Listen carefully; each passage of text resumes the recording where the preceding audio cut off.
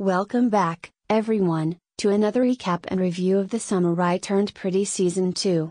In this episode, titled Lovesick, we witness some intense moments between Belly, Conrad, and Jeremiah as they navigate through their complicated emotions.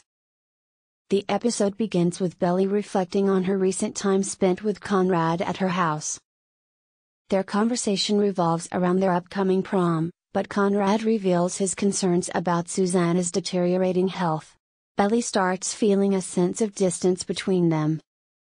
On prom night, Conrad forgets Belly's corsage, leaving her as the only one without it.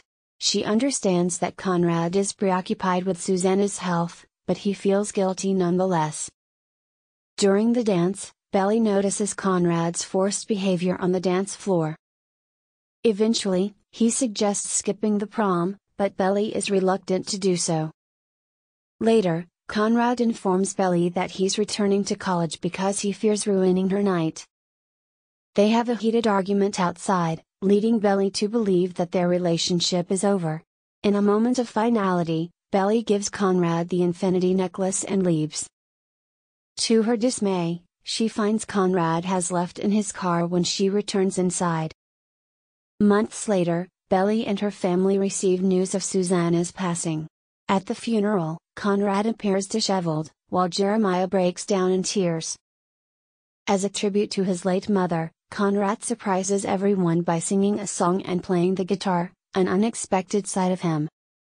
Belly makes a promise to be there for Conrad no matter what. She tries to communicate with Jeremiah, but he seems distant. Furthermore, Belly's choice of dress leads to a scolding from Laurel, her mother. Feeling betrayed, Belly storms out of the room after witnessing Conrad resting on the lap of a female friend. Conrad follows her, causing a scene among the guests.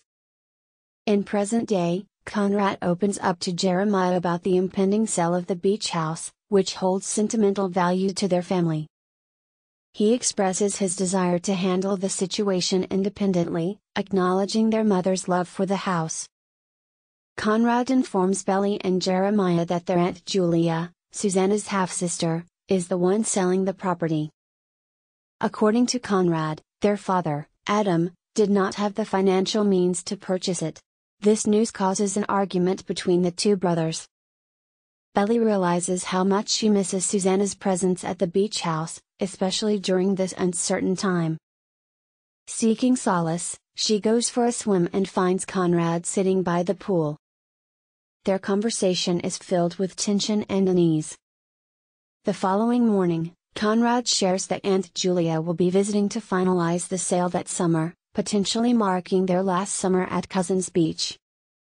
Jeremiah urges Belly to talk to Conrad, recognizing that she's the only one who can get through to him. However, Belly reveals that things have changed between them. She reminisces about how summers at the beach house were vastly different when Susannah was alive. Meanwhile, Stephen, Belly's brother, asks his friend Taylor to accompany him to Cousins Beach, hoping to support Belly during this challenging time. However, he lies to his mother about Belly's whereabouts, claiming she is still at Taylor's place. Stephen contacts Taylor to inform her of his plans, and she offers to join him and help pack her sister's belongings. Belly and Jeremiah go grocery shopping in an attempt to find Aunt Julia. Jeremiah plans to charm her into reconsidering the sale, mentioning that Julia and Susannah were not close and hadn't seen each other for a decade. Belly reminds Jeremiah how Conrad tends to push people away when he needs them the most. Jeremiah fears that people will grow tired of Conrad's behavior, leaving him alone. Eventually, they locate Julia in her hotel room. However, Julia reveals that she had already started the process of selling the house, and the decision is final. On their way back, Jeremiah is devastated and believes it was Conrad's responsibility to discuss the matter with their father. Belly advises Jeremiah to mend things with Conrad so they can present a united front and persuade their father to buy the house. Meanwhile, Stephen notices Taylor arguing with Milo through text messages. Taylor discloses that their previous summer's kiss meant nothing to her. She confronts Stephen about belittling Milo for not going to college and accuses him of humiliating her sister in front of everyone. Back at the beach house, Jeremiah approaches Conrad, urging him to unite against their father to save the house. Conrad agrees to accept Jeremiah's help. Simultaneously, Stephen finally opens up to Taylor about feeling guilty for being excited about college while dealing with Susannah's death. He clarifies that he never intended to be a neglectful brother to Belly, he simply wanted to live his own life. Stephen confesses that he lied to Taylor about being invited to the beach, as he wanted to be there because he missed his friends. Taylor acknowledges that the Fisher boys missed him just as much as he missed them. Later that day, Belly and the boys receive a call from Adam, their father, informing them that there's no money left in the trust fund. Adam admits he knew about the house being put up for sale since Susannah's funeral but was legally unable to do anything since Julia was now the sole owner. Conrad is furious with Adam's betrayal, arguing that their father never cared about Susannah. The call leaves all three siblings upset, but Stephen and Taylor arrive as a surprise.